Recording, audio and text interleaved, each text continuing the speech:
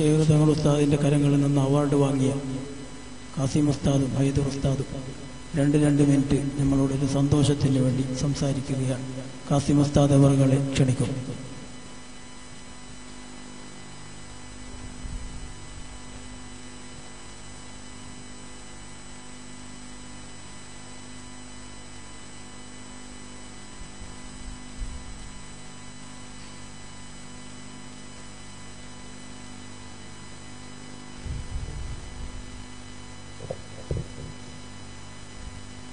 അസ്സലാമലൈക്കും വറഹ്മത്തുള്ളാഹി വബറകാതുഹു.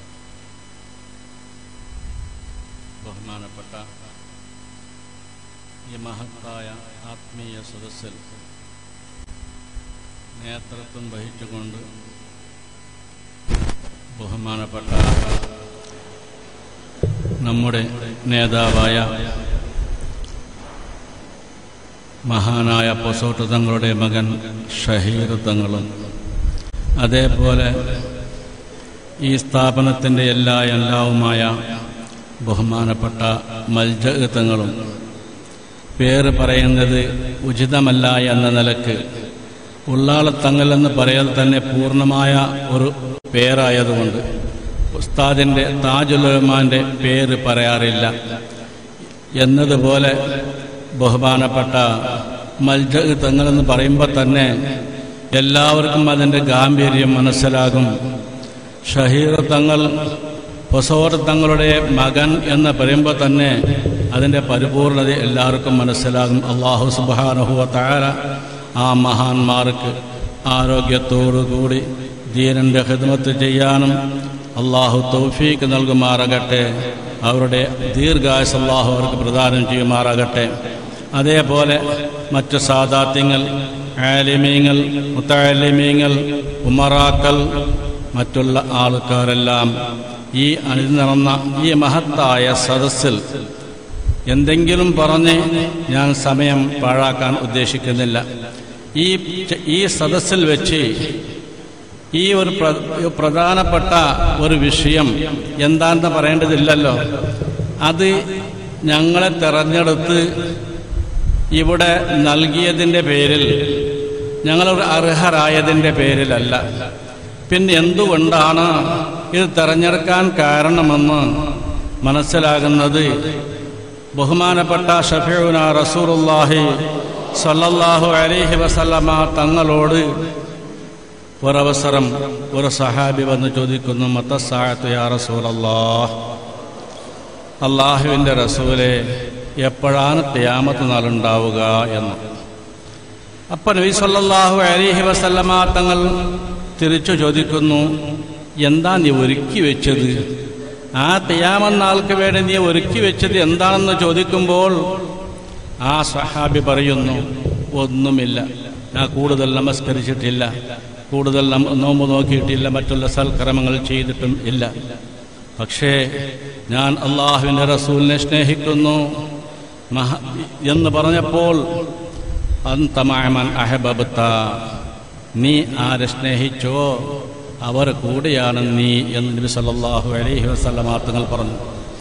അപ്പം ഞങ്ങൾ ആരെ സ്നേഹിക്കുന്നുവോ സ്നേഹിക്കുന്നവരെ കൂടെ നീ ഉണ്ടാകുമെന്ന് പറയുമ്പോൾ ഈ ഹദീസിനെ റിവായത്ത് ചെയ്ത അനസ് റളിയല്ലാഹു അൻഹു പറയുന്നു, എൻ്റെ ജീവിതത്തിൽ ഈ സമയത്തുണ്ടായത്ര സന്തോഷം ഒരിക്കലും എനിക്കുണ്ടായിട്ടില്ല.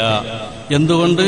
ഞാൻ നബി സല്ലല്ലാഹു അലൈഹി വസല്ലമ തങ്ങളെ സ്നേഹിക്കുന്നു, അബൂബക്കർ സിദ്ദീഖ് റളിയല്ലാഹു അൻഹുവിനെ സ്നേഹിക്കുന്നു, ഉമർ ഇബ്നുൽ ഖത്താബ് റളിയല്ലാഹു അൻഹുവിനെ സ്നേഹിക്കുന്നു. ഞാൻ അവരെ പോലെ അമൽ ചെയ്തില്ലെങ്കിലും അവരെ ഞാൻ സ്നേഹിക്കുന്നതിൻ്റെ പേരിൽ അവരെ കൂടെ ഞാനാകുമല്ലോ എന്നൊരു സന്തോഷമാണ് എനിക്കുണ്ടായത് എന്ന്. അതുപോലെ ഇവരുടെ ബഹുമാനപ്പെട്ട മഹാനായ പൊസോട്ട് തങ്ങളുടെ പേരിൽ ഈ അവാർഡ് നൽകിയതുകൊണ്ട് അതല്ല കാര്യം, അവരുടെ ഷഫാഅത്ത് ആഖിറത്തിൽ ലഭിക്കാൻ ഒരു കാരണം ഇതായി പോകട്ടെ എന്നുള്ളതാണ് ഞങ്ങൾ ആഗ്രഹിച്ചുകൊണ്ടിരിക്കുന്നത്. മഹാനായ പൊസോട്ട് തങ്ങളെ വളരെയധികം സ്നേഹിക്കുന്ന ഒരാളാണ് ഞാൻ. ഒരവസരം ഈ ഉജിരിയിൽ നിന്ന് ഞാൻ ഒഴിവായിട്ട് ഉണ്ടായ സമയത്ത് ബഹുമാനപ്പെട്ട താജുൽ ഉലമാ ഖദ്ദസല്ലാഹു സിർഹുൽ അസീസ് തങ്ങൾ എന്നോട് പറഞ്ഞു, റമദാനിൻ്റെ 2ാമത്തെ വെള്ളിയാഴ്ച നീ പൊസോട്ടിലേക്ക് പോകണമെന്ന്.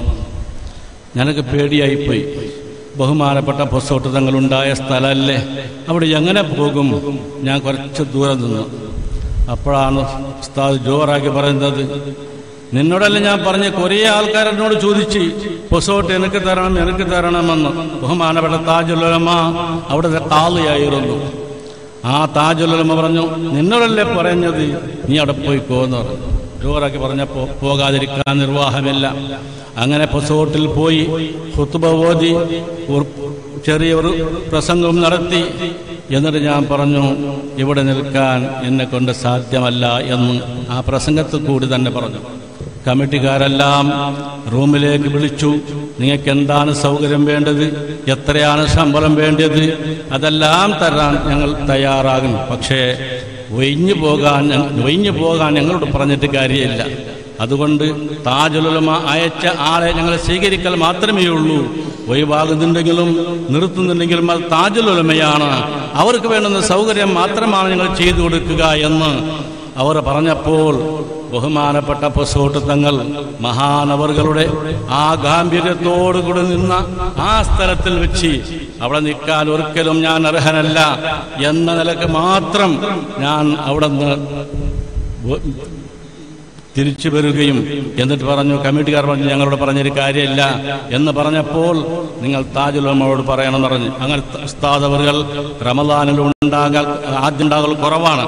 അങ്ങനെ ഉസ്താദിന്റെ ഫോൺ നമ്പറെല്ലാം അന്വേഷിച്ച് ഫറൂഖിലുണ്ടാകുമ്പോൾ ഞാൻ ഫോൺ വിളിച്ച് പറഞ്ഞു, എന്നെ കൊണ്ട് പൊസോട്ടിൽ നിൽക്കാൻ സാധ്യമേ അല്ല എന്ന് പറഞ്ഞപ്പോൾ ബഹുമാനപ്പെട്ട ശൈഖുനാ താജുൽ ഉലമ പറഞ്ഞു, നീ അവിടെ നിൽക്കുന്നില്ലെങ്കിൽ പിന്നെ ആരെ ഞാൻ നിർത്തല്, നീ ആരെങ്കിലും ഒന്ന് പറഞ്ഞോ. ഞാൻ എന്താക്കി, മിത്തൂരിൽ അഹമ്മദ് മുസ്ലിയാറുണ്ടെന്ന് പറഞ്ഞു, എന്നാ അവിടെ പോയി പറയുന്നത്. അങ്ങനെ അഹമ്മദ് മുസ്ലിയാറെയാണ് അവിടെ നിർത്തിയത്. എന്തുകൊണ്ട് ഞാൻ അവിടെ നിന്ന് വയ്യാൻ കാരണം മറ്റൊന്നുമല്ല, ബഹുമാനപ്പെട്ട പൊസോട്ട് തങ്ങൾ ആ നിന്ന സ്ഥലത്ത് ഞാനൊരു മുദർരിസായി നിൽക്കുക എന്നുള്ളത് എനിക്കത് യോജിച്ച കാര്യമല്ല എന്ന് മനസ്സിലാക്കി ബഹുമാനപ്പെട്ട പൊസോട്ട് തങ്ങളുടെ സ്നേഹത്തിന്റെ പേരിൽ മാത്രം ആണ് ആ സ്ഥലത്ത് ഞാൻ മാറി നിന്നത്. അതുകൊണ്ട് ബഹുമാനപ്പെട്ട ആ പൊസോട്ട് തങ്ങൾ സാധാരണ തങ്ങളല്ല എന്ന് എല്ലാവർക്കും അറിയാം. ഒരവസരം ഞാനും മാണി ഉസ്താദും ബഹുമാനപ്പെട്ട പൊസോട്ട് തങ്ങളും ഒരിക്കൽ മിത്തൂരിൽ നിന്ന് സ്ഥാപനത്തിൽ നിന്ന് മാണിയിലേക്ക് വരുന്നതിനിടയ്ക്ക് പൊസോട്ട് തങ്ങൾ പറഞ്ഞു, ഇങ്ങനെ കുറെ സോക്കേണ്ടുകാരെ പറഞ്ഞപ്പോൾ ഒരു വ്യക്തി, ഒരു മാറാവ്യാധി രോഗം ബാധിച്ച ഒരു മനുഷ്യൻ, എല്ലാ ചികിത്സയും കഴിഞ്ഞു അവിടെ നിന്ന് തിരിച്ച് എൻ്റെ അടുത്തേക്കാണ് വന്നത്. ആ വന്ന സമയത്ത് ഞാൻ എന്ത് ചെയ്യണമെന്നുള്ളത് എനിക്ക് തോന്നിയില്ല. പക്ഷേ ആ സമയത്ത് എനിക്ക് തോന്നിയത് ഒരു കാര്യം മാത്രമാണ്, എൻ്റെ ഉപ്പാപ്പാൻ്റെ ഓർമ്മയാണ് വന്നത്. ബഹുമാനപ്പെട്ട പൊസോട്ട് തങ്ങൾ പറയുന്നു, ഞാനൊരു ചെറിയ മന്ത്രം ഓതി കൊടുത്തു, ഒരു മരുന്നും എഴുതി കൊടുത്തു. ഈ കൊടുക്കുമ്പോൾ ഞാൻ കരുതിയത് ഇത് എന്റേതല്ല, എൻ്റെ ഉപ്പാപ്പ ബഹുമാനപ്പെട്ട അഷ്റഫുൽ വറാ ത്വാഹ റസൂലുള്ളാഹി സ്വല്ലല്ലാഹു അലൈഹി വസല്ലമ തങ്ങളുടെയാണെന്ന് കരുതിയിട്ട് കൊടുത്തതിൻ്റെ പേരിൽ ആ മനുഷ്യനിക്ക് ഷിഫിയായി എന്ന സംഭവം ബഹുമാനപ്പെട്ട പൊസോട്ട് തങ്ങൾ ബഹുമാനപ്പെട്ട മാണി ഉസ്താദിനോട് പറയുമ്പോൾ ഞാനും കൂടി ഉണ്ടായിരുന്നു. ബഹുമാനപ്പെട്ട ഈ തങ്ങൾ പൊസോട്ട് തങ്ങൾ മാത്രമല്ല, ബഹുമാനപ്പെട്ട മൽജാe തങ്ങളാവട്ടെ, മറ്റുള്ള ബായാർ തങ്ങളാവട്ടെ, അതേപോലെ മറ്റ് മൻഷർ തങ്ങളാകട്ടെ, ഇവരെല്ലാം അള്ളാഹുവിന്റെ റസൂലിനോട് ഒരു കുടുംബ ബന്ധം ഉള്ള ആളാണ്. ഞങ്ങളെപ്പോലെയല്ല.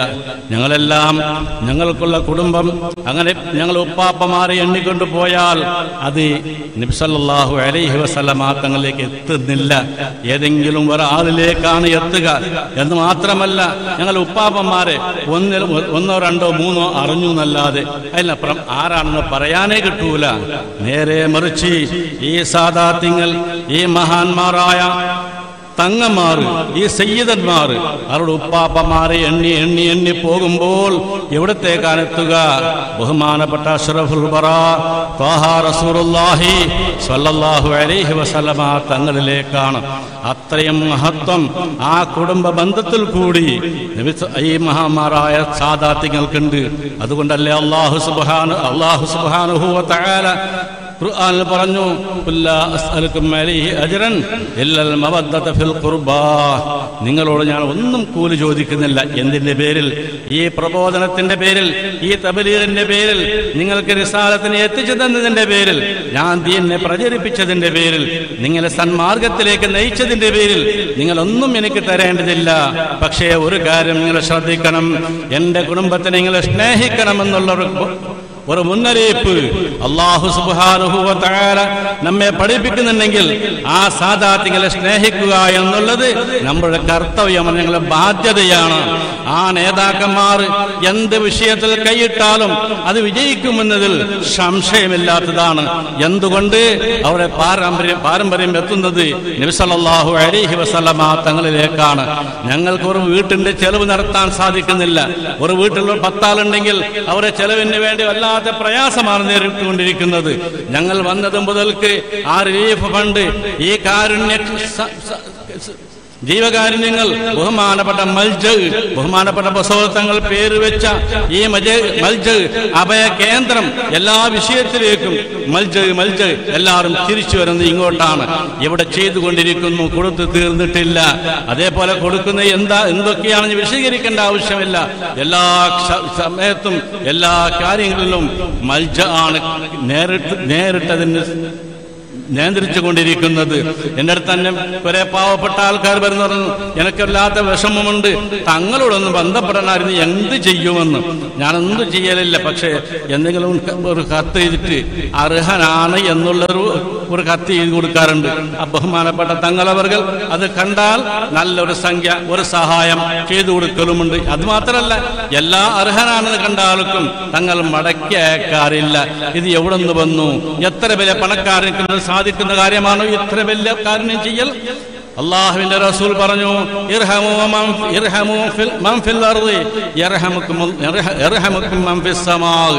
ഭൂമിയിലുള്ള ആൾക്കാർക്ക് കാരുണ്യം ചെയ്തു കൊടുക്കണം.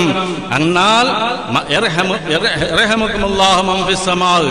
അല്ലാഹു സുബ്ഹാനഹു വ തആല അവരുടെ കാരുണ്യം നിങ്ങൾക്ക് ചൊരിച്ചു തരുമെന്ന് പറഞ്ഞതനുസരിച്ച് അള്ളാഹുവിന്റെ റഹ്മത്താണ്, അവിടുത്തെ കാരുണ്യമാണ് ആ സാദാത്യങ്ങൾക്ക് അള്ളാഹു ചൊരിച്ചു കൊടുക്കുന്നത് എന്നതിൽ സംശയമില്ല.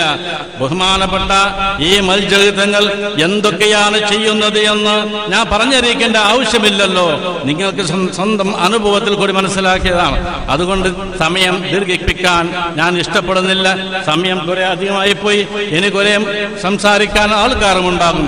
ഏതായിരുന്നാലും ചുരുക്കി പറഞ്ഞാൽ, ബഹുമാനപ്പെട്ട പൊസോട്ട് തങ്ങൾ അവരുടെ മഹബത്ത് വെച്ചതിന്റെ പേരിൽ ആയിരിക്കാം ഈ തെരഞ്ഞെടുത്തത്. ഈ മഹബത്ത് അല്ലാഹു സുബ്ഹാനഹു വ തആല ദുനിയാവിലും ആഖിറത്തിലും ഒരു ഫലപ്രദമായ ഒരു കാര്യമാക്കി അല്ലാഹു മാറ്റട്ടെ. ഞങ്ങൾക്ക് എല്ലാവർക്കും അവരുടെ ബറക്കത്ത് കൊണ്ട് ഞങ്ങളെല്ലാ വിഷമത്തിനെ തീർത്തു തന്ന് ആരോഗ്യത്തോടെ ദീർഘായുസ്സ് അല്ലാഹു പ്രദാനം ചെയ്യുകയും അല്ലാഹുവിന്റെ ദീനിന്റെ ഖിദ്മത്ത് ചെയ്യാനും അല്ലാഹു തൗഫീഖ് ചെയ്യുമാറാകട്ടെ.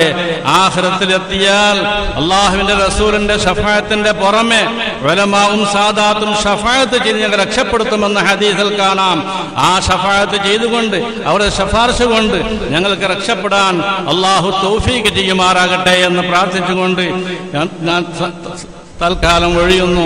അല്ലാഹു സുബ്ഹാനഹു വ തആല ഈ പരിപാടികളെല്ലാം, ഞങ്ങൾ ചെയ്യുന്ന അമലുകളെല്ലാം അല്ലാഹു കബൂൽ ചെയ്യുമാറാകട്ടെ എന്ന് പ്രാർത്ഥിച്ചുകൊണ്ട് തൽക്കാലം നിർത്തുന്നു. ആഖിറു ദഅവാനാ അൽഹംദുലില്ലാഹി റബ്ബിൽ ആലമീൻ. അസ്സലാമു അലൈക്കും വറഹ്മത്തുള്ളാഹി വബറകാതുഹു.